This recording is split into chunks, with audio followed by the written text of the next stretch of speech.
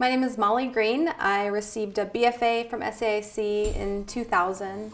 I did a lot of screen printing and offset printing and artist books. I worked with Sally Alatalo, working on multiples and making zines and thinking about work that didn't hang on a wall. So I make greeting cards, and all of my cards start out as either hand-cut paper collages that look like screen prints that I did when I was in school, or drawings, and then I have them commercially printed from there, and I'm carried in over 300 stores around the world. I had a couple of different co-op jobs, and I felt like the co-op experience added a practical side to my education, whereas I went to the Art Institute to shape more the way I thought, as opposed to kind of like the daily nuts and bolts of work or being an artist. So that gave me that side of it.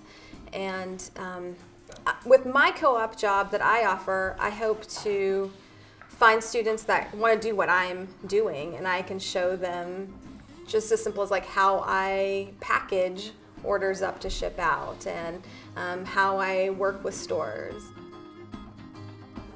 And since I graduated, I've wanted to connect with alums and have a group like this, both to have discussions about our work and what's it like to be a working artist or not. And I also kind of wanted that sort of traditional collegiate alumni experience as well. So now we've started a group, and we're having social events, we're having gallery talks, studio visits. We also want to mentor current students and network with each other. I really believe in the school, and that I feel like there's a lot of talk right now about college, the role of college, the expense of college, and I really believe in that art school education. It is about shaping how you think and the experiences that you have there. And so I want to continue to support that and encourage other people too.